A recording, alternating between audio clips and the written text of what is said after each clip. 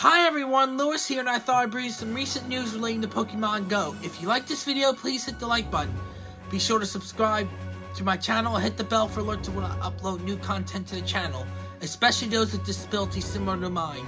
This just in, yesterday, Niantic has confirmed a new Halloween event where Ghost and Dark types will spawn in the wild, in eggs, and in raids.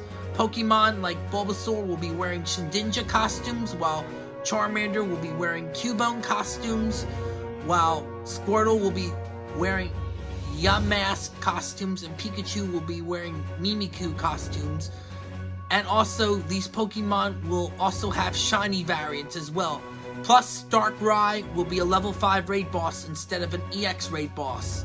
Field research tasks and a new special research event also confirmed. This all starts this Thursday, October 17th, 4 p.m. Eastern Standard Time, 1 p.m. Pacific Standard Time, and ends at the same time on Friday, November 1st. In other Pokemon news, also announced the return of the Regis as level 5 raid bosses for one weekend at 4 p.m. Eastern Standard Time, 1 p.m. Pacific Standard Time, Friday, November 1st to Monday, November 4th. Shiny variants of all 3 Regis and Skarmory also confirmed for this event.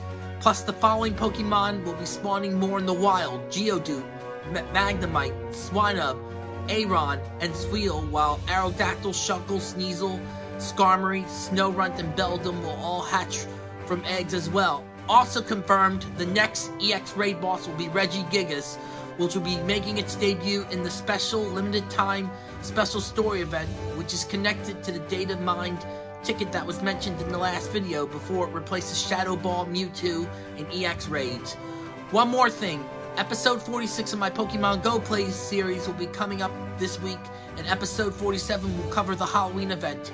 I'll be covering the next event in the episode that comes afterwards. Thanks for watching, everyone. You can also follow me on Instagram, Twitter, and Facebook. And remember, it's time for adventure!